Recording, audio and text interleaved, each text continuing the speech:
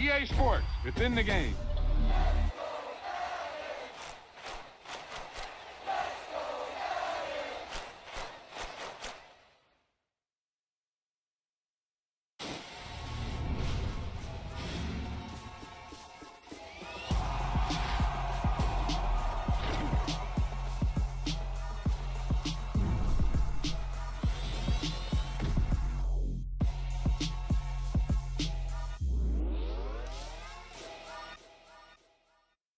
Ça y est, on y est, l'ultime dénouement de notre carrière après une saison bien remplie, de certaines défaites, mais beaucoup de victoires.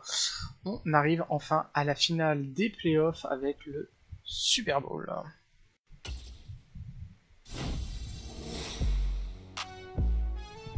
Not too bad.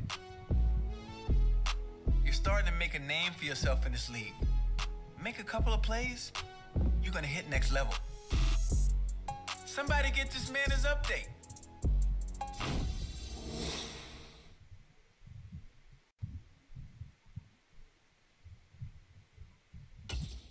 Allez, dernière préparation. On a 2 semaines, je crois, avant le Super Bowl.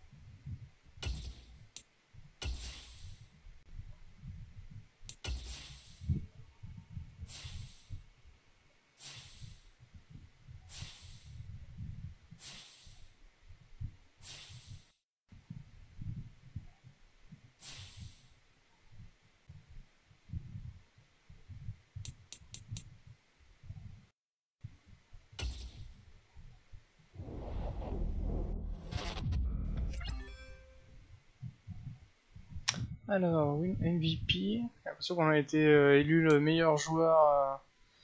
Alors, taking the Super Bowl Stadium before big game, d'accord. Ouais, j'ai l'impression qu'on peut aller faire un petit tour dans le stade avant le grand jour. Sympa ça.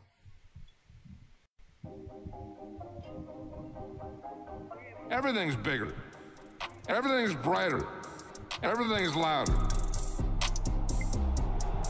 These players know that this is going to be one of the biggest days of their lives. It's all the big games you've ever played rolled into one. Donc ça se jouera chez nos adversaires. Il n'y avait pas le petit le bateau de montage, on peut le voir, hein. Ils ont un beau palmarès aussi, 10 victoires et seulement 7 défaites. Dernière préparation.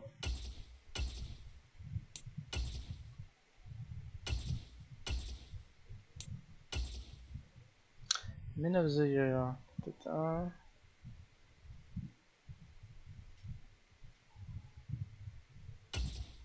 Man de l'année.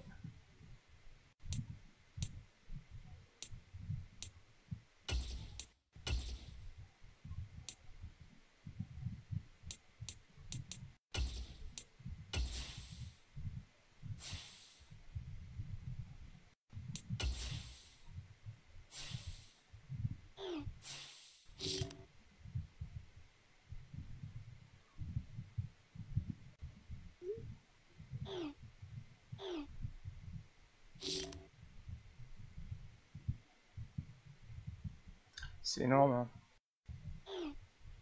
d'être élu joueur de l'année.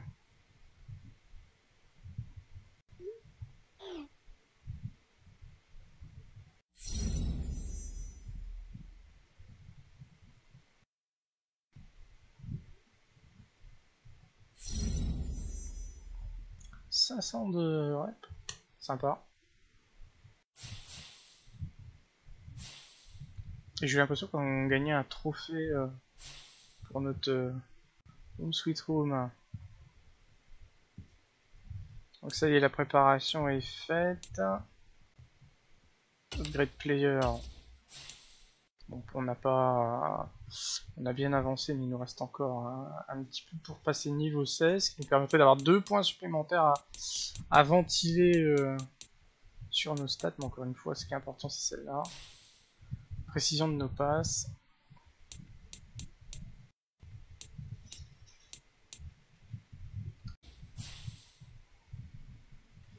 « 89 de statistiques, c'est la plus grosse équipe qu'on ait jamais affrontée depuis le début. Bon, nous on est monté à 87, c'est pas mal.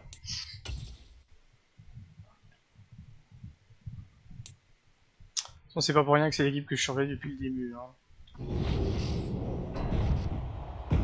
Tonight, it's Madden NFL football. La grande messe. Super Bowl 57. Beau leur casque.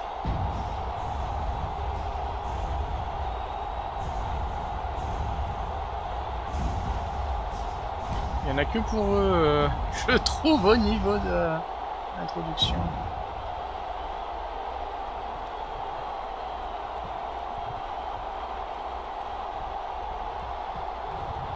It's the Tampa Bay Buccaneers taking on the Indianapolis Colts.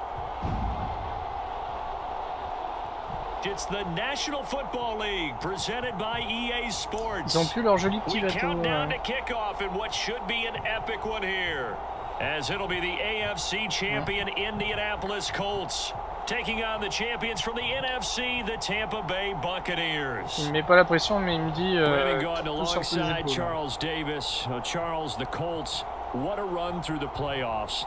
There were a lot of great teams in the AFC, but they outlasted them all as they shoot for their second win as residents of Indianapolis and their third overall.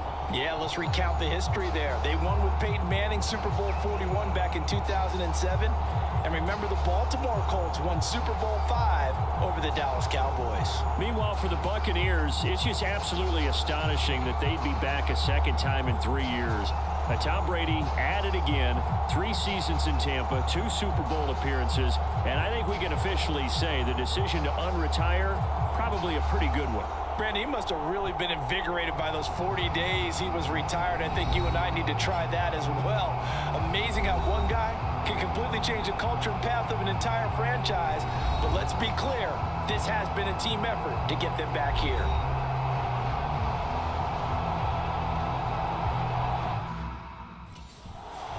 So the Colts now coming out for their opening drive. And leading them out is their 5th-year quarterback.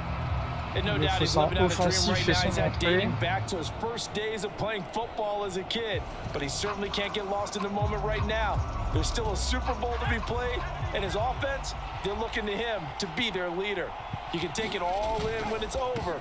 Right now, you got the biggest game of your life to win. And nothing much materializing there on the first down run. He'll get a couple, and that's it. This Super Bowl, of course, just a huge one for this head coach. The first time he's walked the sidelines in a game of this magnitude. And you know, I might normally ask the cliche, what's going through his mind right now? But maybe the better question, CD, what do you think are the pitfalls of being a first-time head coach in this game? Well, you know it's something that he thought about, Brandon, and he had to. And he was thinking about it long before he got to this stage. As the season progressed and he saw that his team was good, if he was smart, he started to make plans right then and there. Reach out to other coaches who've been there before. Find out how they handled winning, losing, handling all the ticket situations, travel, practice, all those things. And then trust your gut, make your best decision, On va repartir sur une stratégie poussée. and give your team their best chance to win. First and 10, Taylor now. And he can Très clairement, ils ont Taylor en grippe. Second and 8 coming up.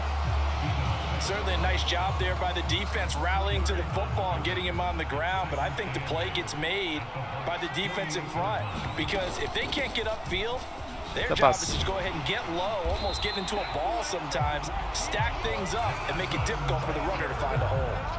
A 14-yard gain for Indianapolis and also move the sticks. All runs on this drive so far. It's first and 10. They go to the ground again with Taylor. And not a whole lot of room to operate there on the first down run. He gets maybe 3. That's just a pile of bodies there, and that's when you kind of find out who's a tough guy, right? Who can stand up and make a play. It was only a 3-yard run, but for both sides, they had to walk away from that feeling like, okay, I can stand up when the going gets tough in here. A quick burst there, and he nicely bit off a pretty decent gain. Ça va passer quand même. Trying to keep the drive going. This will be play number 8. It's 3rd and 2. They'll try and run for the first with Taylor. And he'll be brought down at the 21, just shy of the 20 in the red zone. They give him 5 yards there, and it's enough for the first. If you make the stop there, maybe you hold him to 3 on this. Pas très impressionnant comme game, mais préfère assurer. On est les premiers à pouvoir marquer. Ça me fait chier de perdre l'initiative. 9 yards is the pickup there, and they'll have a 2nd and 1. The impressive opening drive continues, and just space being created by those guys up front. We're seeing this the same way, aren't we? We are seeing an offensive line as this game gets started. And he takes this one Ouverture du score. Colts touchdown. With a first touchdown of this Super Bowl, and a long one at that. And the Colts are on the board first here in this Super Bowl. Je pensais qu'il y avait un Super Bowl, je crois qu'il n'y avait eu aucun touchdown de marqué jusqu'à la fin. Je ne sais plus quel a été le score final, mais ça a été assez impressionnant.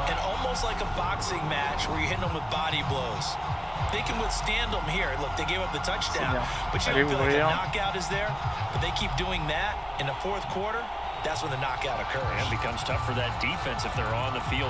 Par contre, très clairement, Taylor, ils l'ont complètement neutralisé.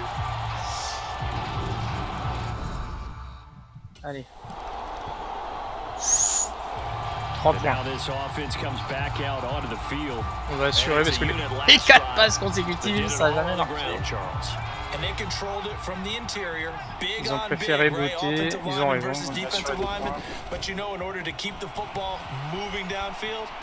Putain. J'aurais mieux fait d'y aller que de faire cet objectif de merde.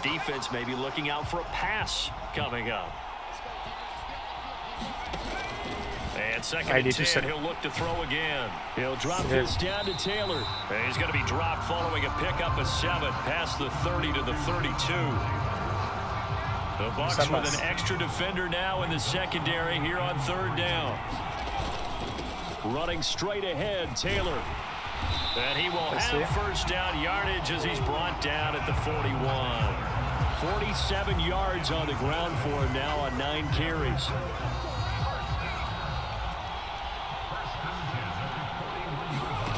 On 1st and 10, Martin flunked that. He can't find anywhere to go with it. And he goes down. Lvii David making his presence felt in the backfield. On 2nd down, it's Taylor. And he'll push forward to the 37, gain of 2. Ça va me paraître très compliqué. Just not a whole lot of room to operate there on that carry. No, not at all. They did a really nice job staying in their proper places and not allowing any lanes to open up. We have reached the 2-minute warning. In fact, just under 2 minutes to play in the opening half of this year's Super Bowl. Now on 3rd and long, they'll look to throw. Oh là là, le putain de numéro 50 qui m'a défoncé et que j'ai pas été protégé. Bah bravo. Bravo Manu de compte. Partie du match, je joue là-dessus là. Je l'ai fait un peu tard ma passe, elle est pas. Putain.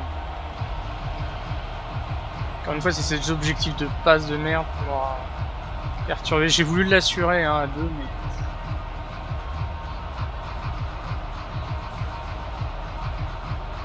Des fois, il vaut mieux faire des passes ambitieuses, ça passe mieux. Là, on l'a récupéré, ça va être une fin de second carton un peu tendu.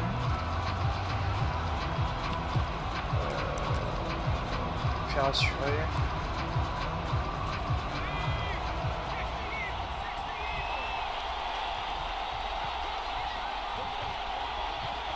Il y a moyen de marquer un 2e point. Il a arrêté Jonathan Taylor, a touchdown machine. He's going to get plenty of looks down near the goal line. So if I'm on defense, I might start getting prepared to see his... And he takes it in for a Colts score. Jonathan Taylor. Bah, en tout cas, notre défense, elle a bien bossé. Et en plus, on était quasiment dans leur ligne de... Ils ont fait un sacré contre. Ça fait du bien juste avant la mi-temps.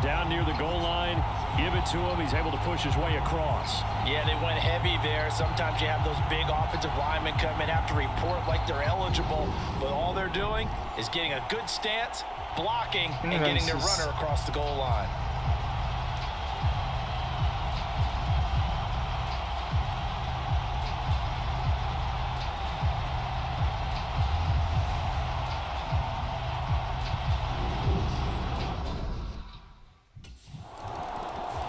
Ouais, ils reviennent, hein.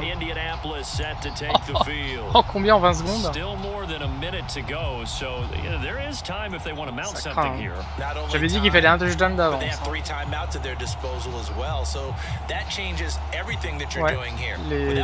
peuvent faire la différence.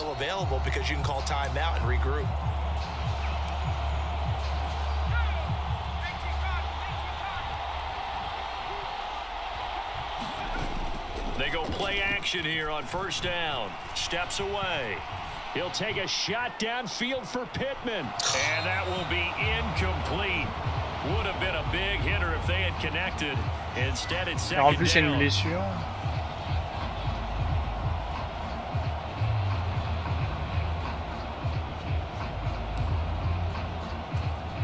An incomplete pass leads to 2nd and 10 from the 25.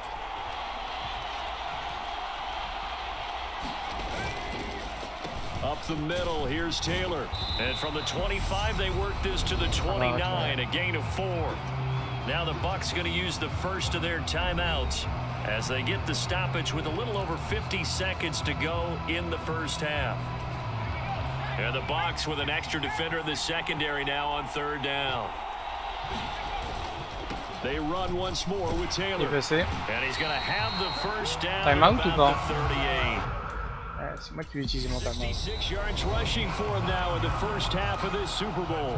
Now the offense going to use the first of their timeouts as the clock stops here with 46 seconds remaining in the first half. So here's a 1st and 10 at the 38. Off play action. Martin on the move to his left. Et puis le fait de sortir, ça arrête le temps. Ça, on n'a pas besoin d'utiliser de timeout. C'est bien. C'était pas voulu au début, mais.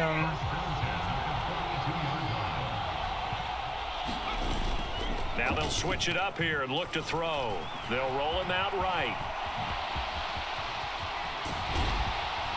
And he'll get this one down near the 20-yard line, just shy of the 20.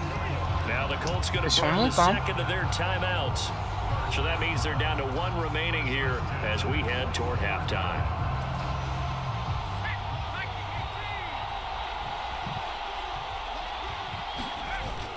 Now a play fake here on first down. Il y a un trou, il y a un trou, il y a un trou, il y a un trou. And all the way down in 20 secondes. Qu'est-ce qu'il est important ce point? As they stop it with 19 seconds to go in half number 1. 2 big plays in succession. Not sure this D knows what hit him, but now they got to get ready. It's 1st and goal. Il n'y aura qu'une tentative, hein, je pense. C'est facile. Extrêmement important.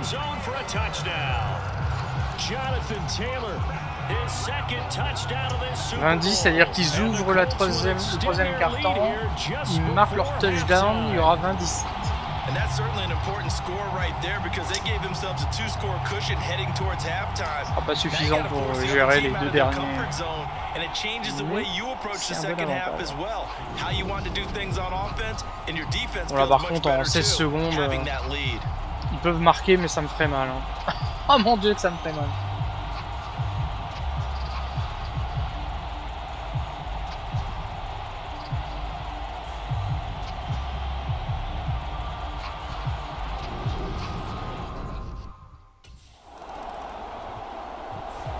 Here's the Colts now as they get ready for their first possession of offense of the second half. And that last drive, it was all about the ground game, ground and pound. Et on est... Ils ont récupéré le ballon pas très loin de notre... Oh, qu'est-ce qu'il est en train de nous faire? Oh là là, comment il l'a poussé. Ah, c'est magnifique. Oh, il est énorme. Waouh. Monstrueux. Monstrueux ce joueur. With his third touchdown of this Super Bowl. And the Colts will extend their third-quarter lead here in this Super Bowl. Go ahead and give him the hat trick. He's been in the end zone now 3 times. On va le revoir, la manière dont il pousse le... Non, c'était avant. Là. Oh, comment il le pousse. Ah, il a un pied qui est à quelques centimètres de sortir, mais il sort pas.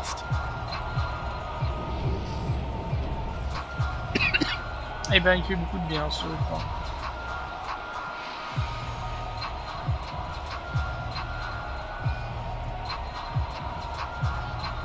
Alors, quelle stratégie ils vont déployer? Ils vont essayer d'assurer ou ils vont prendre tous les risques? On va voir. Ah, ils ont pris des risques. On me demande de jouer la montre.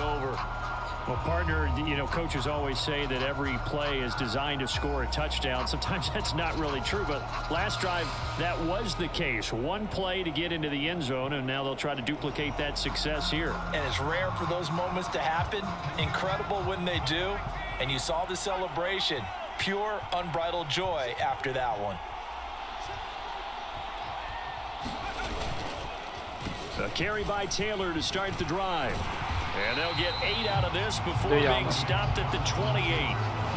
Offensive linemen love creating space for their guys carrying the ball, but when that guy also breaks tackles and creates extra yardage, they almost feel like he's one of them, and they really embrace him. Allez, faut passer. Second down, another run with Taylor. And they'll take him down at the 31-yard line. They'll get 3 as the drive continues. It's a first down. Second and 2 is prime time for a little bit of a gamble, isn't it? Open up the playbook, go play action, toss that bad boy deep. But in this situation, go ahead and give it to your back. Let him pick up a first down. Keep the sticks moving. And he's got room. And he's free going down the left side. It's a foot race. And he'll get into the end zone. Bon, il a malmené le défenseur. Jonathan Taylor. Le match est en train de tourner là. Touchdown tonight, and the Colts are starting to open things up here in this Super Bowl. I know I should keep the focus and the spotlight on the hero that just scored, but tackling's been an issue for this defense all game long. I can't set that aside. We just saw it again here. Missed tackles leads to his long touchdown run. Il était loin de la ligne de touche.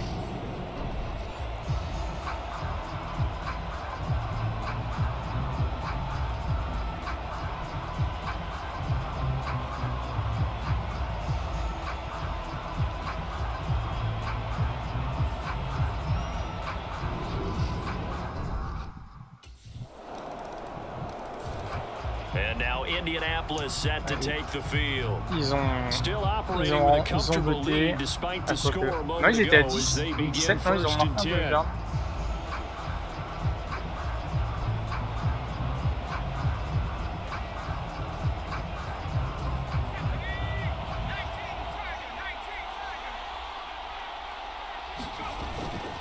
They'll run with Taylor to begin the drive. And he's able to take this one up to the 35-yard line. 243 yards for him on the ground now. He has been a tough man to bring down all night. À la fin du troisième quart-temps, on va le laisser pisser. 35-17. Ça sent quand même bon. Mais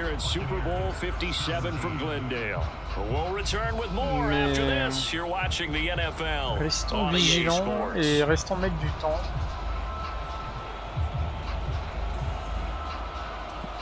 A good gain on first has him set up with second and just a couple of inches now from the 29. Again, it's Taylor. And this is going to be a Colts first down as he's able to get this up past the 40.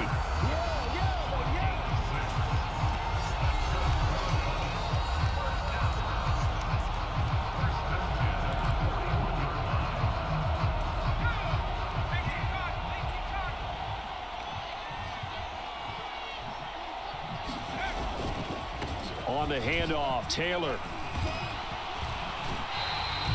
William Golston in on the stop. Now, I'm guessing you'd say this is kind of the key here. Grind out some yardage, work on that clock, see if you can continue to tick it down. Definitely, you want to bleed things out at this point, right? Continue to possess the football, gain some yardage, and put the onus on the defense. Do they have to use timeouts? What are they going to do to stop you? You're taking charge. That one for Indianapolis, resulting in 15 yards and a fresh set of downs. Well, I don't think there's any question, Brandon, at this stage. The stop troops, the defensive guys, they got to use their 3 timeouts here. They've got to stop cette capacité qu'il a à foutre en l'air les mecs, ils essaient de l'arrêter. Le premier, comment... Oh, White là. Le deuxième, il refait la même, mais il le déstabilise quand même et il tombe.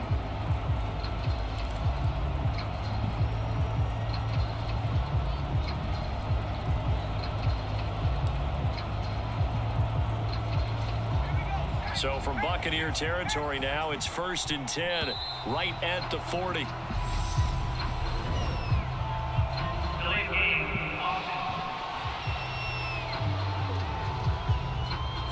Well, you got to think, Charles, that one's on the quarterback because everybody was up at the line of scrimmage. He just didn't call for the snap. J'avais oublié que j'avais mon truc de perte de temps qui était activé. J'ai pas eu assez de temps pour jouer. Martin off the play fake, sliding out of the pocket. And they're going to get this down to about the 37.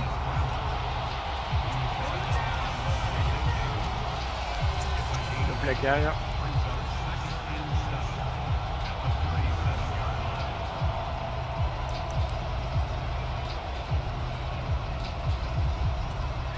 This a 2nd and 7 from the 37.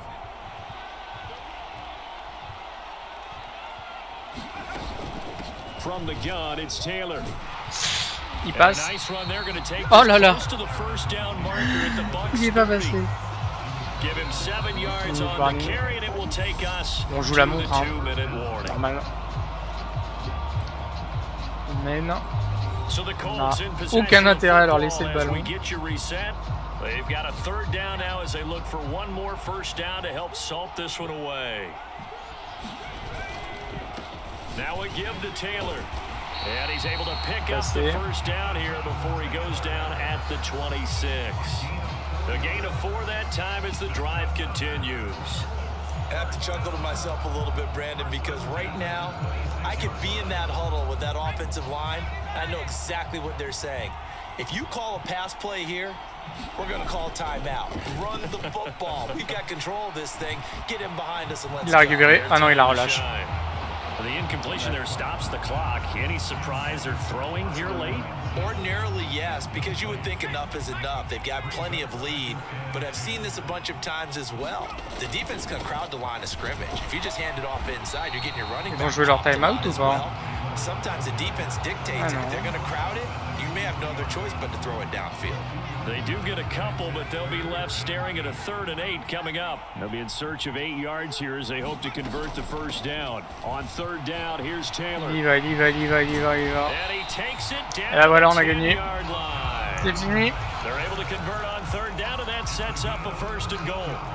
Brendan, every great running backs coach that I've talked with has always talked about when you have great vision, you're not consciously thinking about your cuts and your moves. You're just doing them. And I think that's what we're seeing tonight. He's about run them into submission, hasn't he? You took the words right out of my mouth. I was just going to use that phrase. He has run them into submission. Bon, ça n'aura pas été le match le plus impressionnant qu'on a vu. Cependant, tactiquement, on l'a parfaitement géré. Ouais, ils nous empêcheront d'aller au bout.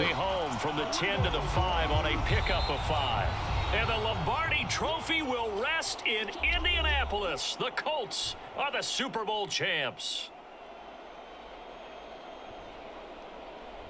And their remarkable season ends in the most remarkable of ways. They get to put next to their name, Super Bowl champion. And they can't ever take that away, can they? Nope. That lasts forever. So good to see the emotion when it's all said and done. You see the hugs, you see the guys sharing, the collective happiness. Makes me want to carry you around a little bit on my shoulders to celebrate the triumph. And congratulations to them, a fantastic season.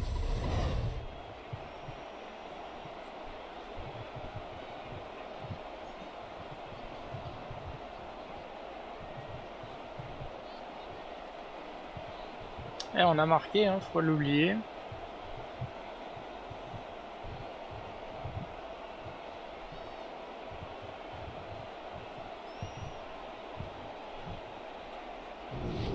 And they end this year just how everybody wants to end the year, holding the Lombardi Trophy. What a season for them. What a ride it's been for us as well here in the booth. For Charles Davis and our entire crew, I'm Brandon Gunn. Thanks for watching, everybody. We will see you next season right here on EA Sports.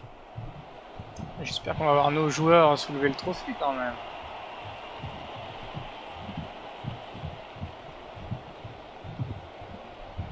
Et ouais.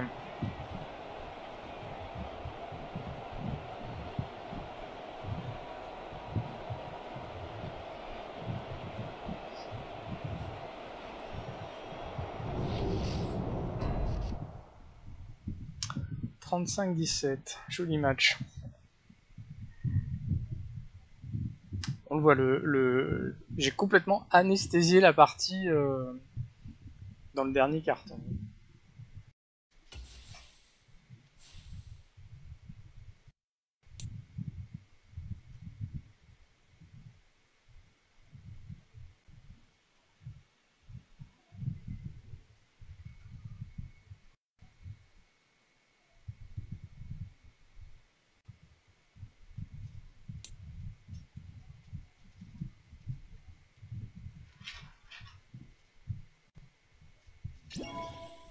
Et niveau 16.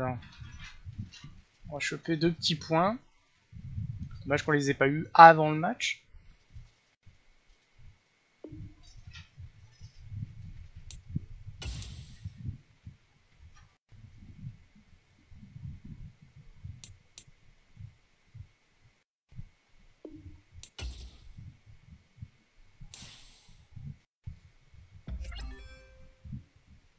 Gagner le Super Bowl.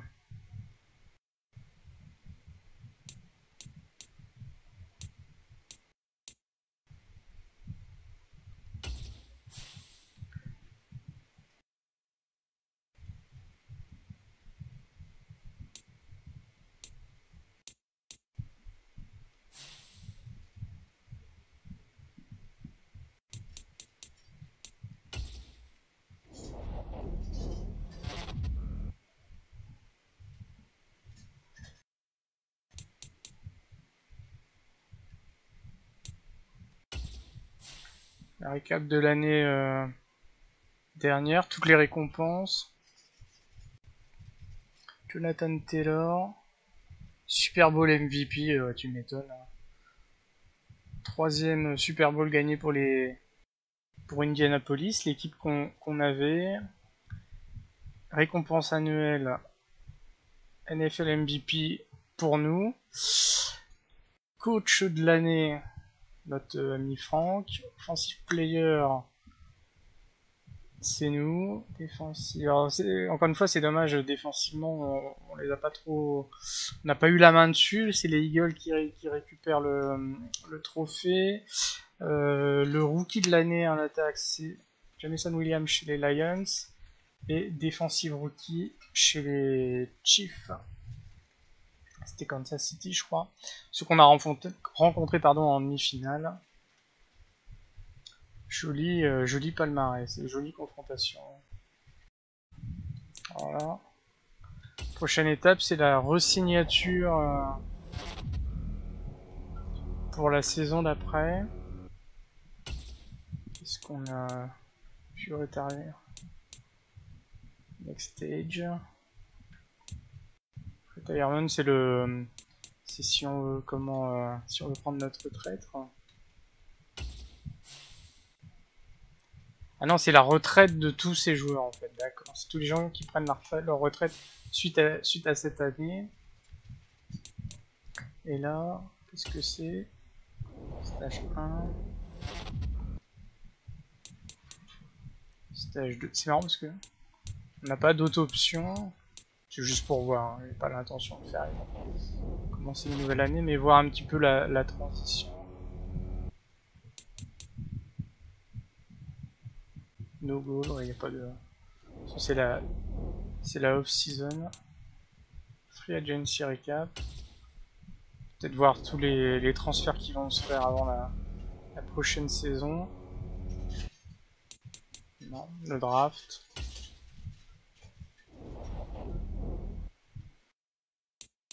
Star NFL draft. Simulate, ouais.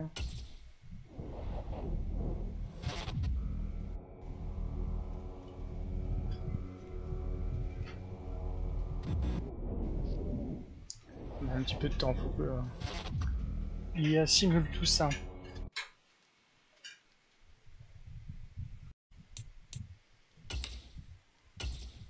Vous voyez un petit peu tout ce qui s'est passé en termes de mouvement.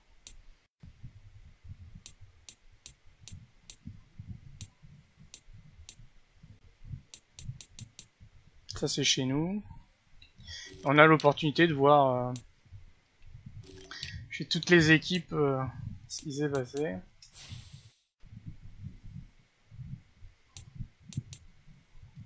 Et après j'ai l'impression que c'est le début de la pré-saison, tout comme on avait commencé. Tiens, perte de connexion, pas cool. Voilà, c'est revenu. On peut commencer la pré-saison. De mémoire, il y avait 4 semaines, il y avait 3 matchs qu'on pouvait jouer, donc on peut repartir pour une nouvelle année, pour repartir pour de nouveaux challenges. Alors à mi-saison, on a re-signé chez les Colts. Bien sûr, à un moment donné, on peut changer d'équipe. Donc tout est remis à zéro, les compteurs. Et on peut commencer une nouvelle année. Puis alors bien sûr, l'un des trucs qui est assez sympa, je l'ai montré un petit peu, c'est le fait qu'on peut continuer à faire monter les stats de notre joueur, avoir des nouvelles capacités. Ça c'est plutôt pas mal, je trouve. C'est bien fichu. Je trouve que déjà pendant une saison, on peut déjà bien améliorer notre joueur. Et si vraiment on veut le faire monter à un niveau d'excellence, moyennant de faire, on l'avait vu, jusqu'à 4 saisons, on peut aller au maximum. C'est vraiment bien fait. J'ai bien aimé cette partie-là, encore une fois, avec les objectifs de match, même si certains m'ont fait faire des conneries. Globalement, je les ai trouvés plutôt bien pensés et assez stimulants. Alors bon, après, très clairement, ce Madden, il est dans la lignée du 2022, hein, comme tous ces types de jeux. Faut vraiment acquérir la dernière mouture si on est un féru du genre, sinon les évolutions sont pas énormes. Par contre, le jeu, je trouve, est très plaisant, bien pensé.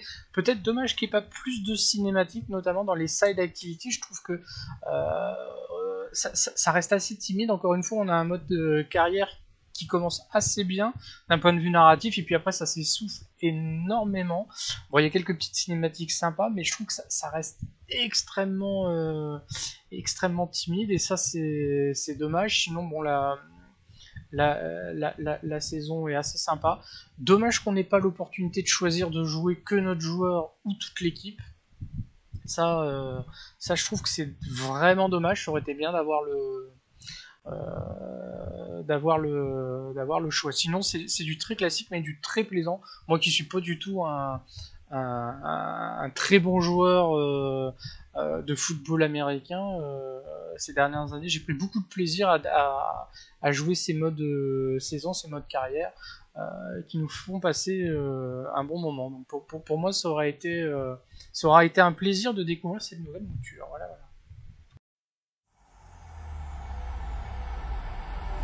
EA Sports, it's in the game.